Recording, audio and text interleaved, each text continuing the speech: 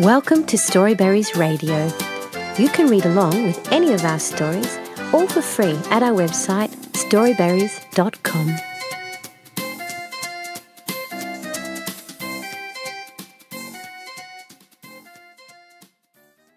Under My Bed by Anupa Lal at Storyweaver.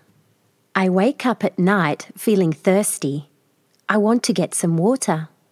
I start looking for my slippers under the bed.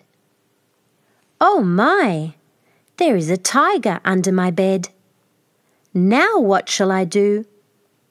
Should I call Ma? What if the tiger roars? Should I just go back to sleep? But I am not sleepy anymore. Then someone turns on the light. Ma is standing at the door. What happened, darling? Did you call me? Asks Ma. I point towards the tiger. Ma bends and pulls the tiger out from under the bed. Hey, this is no tiger. This is my thick yellow and black sweater.